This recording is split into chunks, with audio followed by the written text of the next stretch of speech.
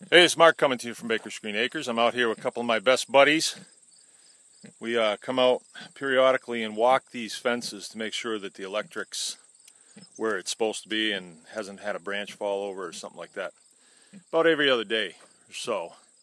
And also to see who's having babies. So today's one of those rare days in September where it's like summer weather. And we had 3 sows farrow out on the field last night. And this one farrowed right up here by the feeding area. She's right in a pile of silage. Right there. And she had 9. Now these vicious creatures won't let you near them when they have their babies. But 9 nice little babies. Let's see if I can get in closer.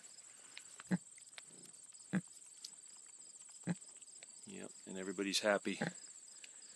The other ones, one of them had 8, and one of them had 3, and one of the 3 didn't make it. So she had some sort of problems. I don't know what. Maybe she is gonna fire out 3, and then afterbirth, and then several more in another afterbirth, because she looked like she was still in laboring. But this is how it happens. She didn't pick a great spot, but she doesn't really need it. So they'll be here for maybe 4 days or so, 5 days, and then they'll start running around. You can tell that these guys are just born because you see their ears, how they're curled back and shiny. So they couldn't have been born, maybe 3-4 hours ago. But her afterbirth is gone.